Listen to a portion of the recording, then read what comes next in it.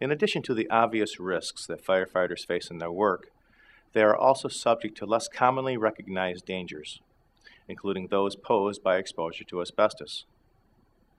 Asbestos exposure can cause disabling or fatal diseases such as asbestosis, lung cancer, gastrointestinal cancer, and mesothelioma, a form of cancer that affects the membranes covering the lungs and body organs.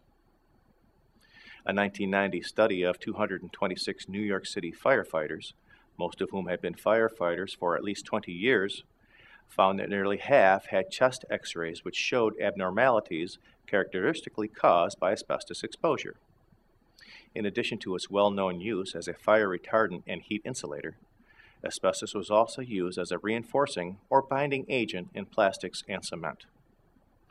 As such, as late as the 1980s, asbestos was used in building materials including plaster, drywall materials, floor tiles, roofing products, wall and ceiling insulation, and electric wiring insulation. In addition, asbestos blankets, gloves, and aluminized asbestos suits used standard equipment for many firefighters. During a fire, firefighters can be exposed to a broad spectrum of construction materials, and in older buildings, especially those built before the 1980s, many of these materials contain asbestos. The hot air currents at a fire can carry asbestos fibers that are released when cold water hits hot asbestos, or structural failures cause asbestos-containing components to break. Also, fire may cause non-friable asbestos materials, materials in which the asbestos fibers are not easily broken apart, to become friable. When firefighters wear a self-contained breathing apparatus, they are protected from fiber inhalation. However, they often remove their respiratory equipment after the fire is mostly controlled and they are searching through the debris for any remaining embers. This has the potential to expose them to airborne asbestos.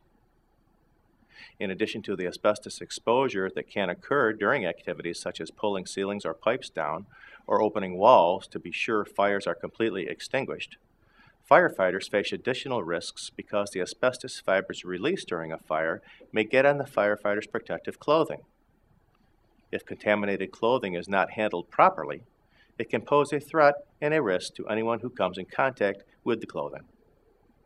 Another source of risk for firefighters is when buildings that are scheduled for demolition are intentionally burned for training purposes.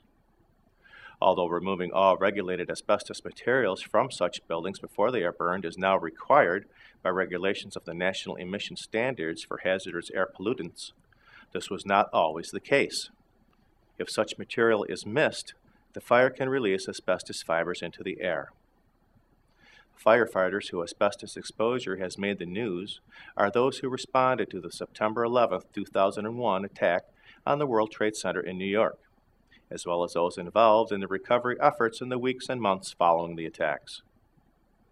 Asbestos was used in the construction of the North Tower when it was built in the early 1970s. And although some of it had been removed from the 1980s onward, hundreds of tons remained and were released during the attack.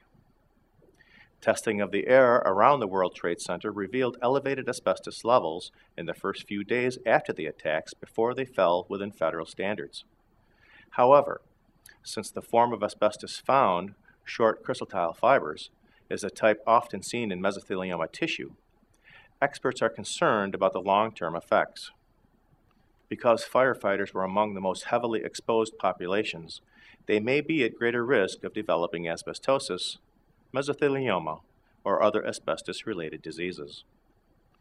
Diseases associated with asbestos exposure generally do not appear for 20 or more years after initial exposure, so even people who haven't worked as a firefighter in many years may still be at risk for developing mesothelioma or another asbestos-related disease.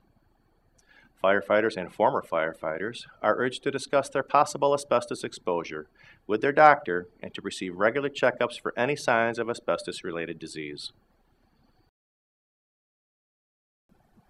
Thank you for watching. This video was produced by Asbestos.Net, a leading resource on all aspects of asbestos and mesothelioma. Our priority is to inform victims about the devastating effects of asbestos exposure, mesothelioma, asbestos cancer, asbestosis, and other asbestos-related diseases, and to advise them with a wealth of information. Individuals whose lives have been touched by mesothelioma have numerous questions and concerns. Their caregivers and family members also need accurate, reliable information.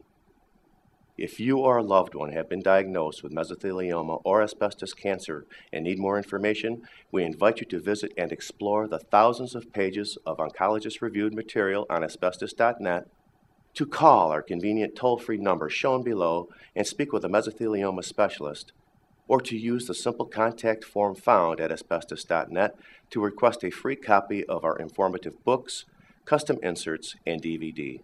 Asbestos.Net. Information and help for patients and families.